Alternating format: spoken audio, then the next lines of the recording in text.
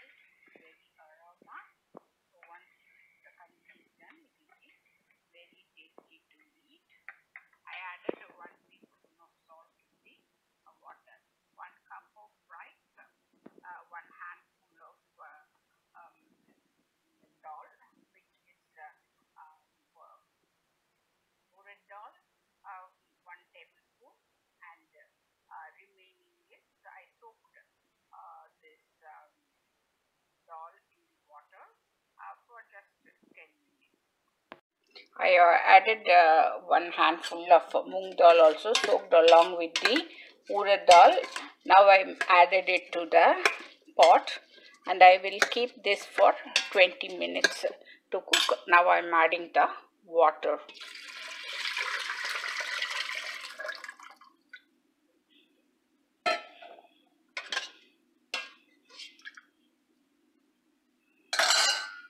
Healthy rice kanji is ready now for the lunch.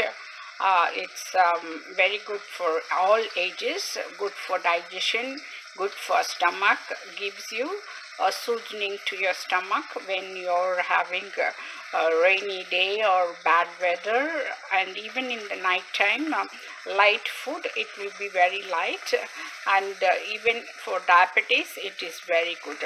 Because we add all the ingredients here with ghee, it smells so good and tastes so well.